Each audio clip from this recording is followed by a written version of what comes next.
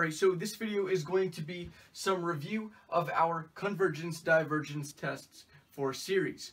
Okay, now before we even talk about our tests, we need to talk about the two popular series that we won't need to use a test for. Okay, and the first of those is the P series. Okay, the P series, which of course does pop up a lot in your tests anyway, like you might compare to it or something like that, but of course it does pop up. Now P series takes on the form the sum from n equals 1 to infinity of 1 over n to the p. Okay, that P, right? P series. Okay, that P means everything to whether this converges or diverges. If P is greater than 1, then this series converges. However, if that P is less than or equal to 1, then the series is going to diverge. Alright, and that is the first of the two popular series that you're going to see a lot and don't really need to use a test for. The second being a geometric series. Okay, now for a geometric series, that has the form, the sum from n equals 1 to infinity of a times r to the n minus 1. Of course, r, that's that common ratio that you've talked about before when dealing with series that weren't infinite back in high school and all that stuff. So this is familiar to you, okay, this r right here. Now, this r is going to tell us if this series converges or diverges. And if that r is in between -1 and 1, then we know that it converges, whereas if it's something else, then we know it diverges. Okay, so now that we've got that set, we already know the P series, the geometric series, we can actually dive into our tests.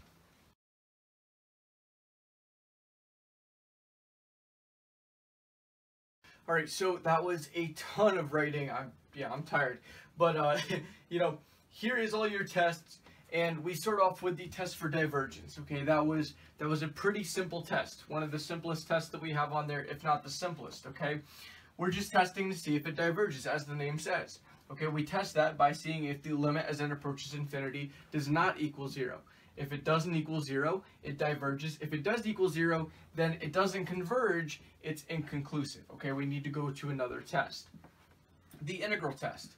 Okay, we're just comparing the series to an integral, an improper integral that is, and if that integral converges, well then we know that our series converges.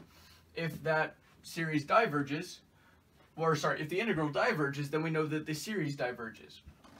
Okay, next is comparison test. Okay, here it's just the same thing as comparison theorem. This one actually should be one of the most familiar to you because we've done this with improper integrals.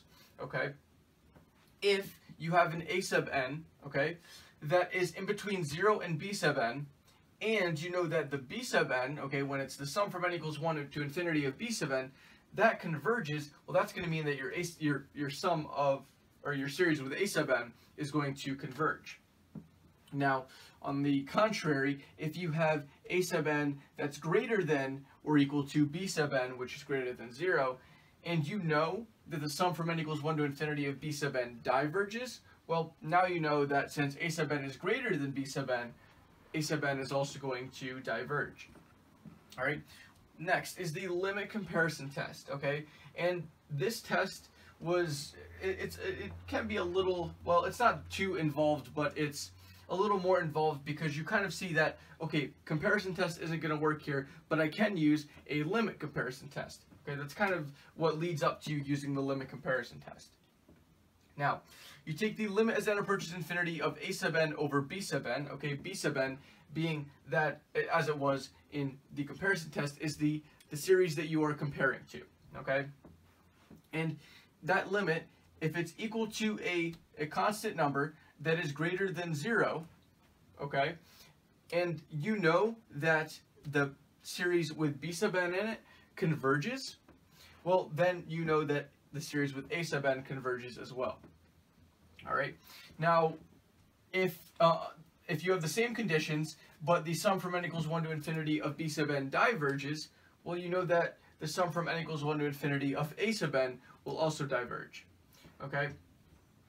And this is inconclusive if you don't achieve that constant c with, you know, it's not greater than 0 or something like that. Maybe it's infinite, something like that, okay?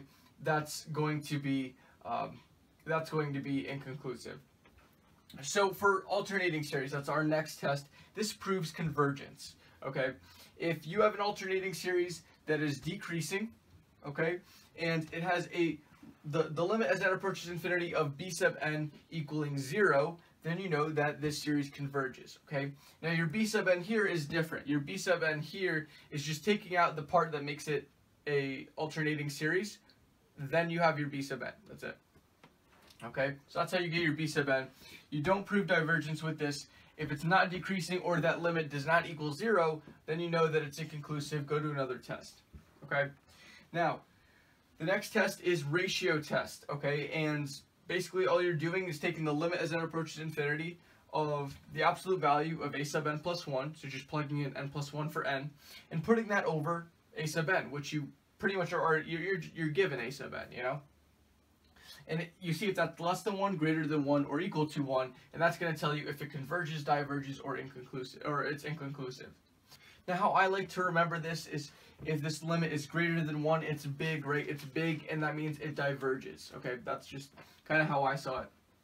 Now, with the root test, now you're taking the nth root of the absolute value of a sub n. And again, you're seeing if it's less than 1, greater than 1, or equal to 1, and that's going to tell you whether it converges, diverges, or if it's inconclusive and you need to try another test.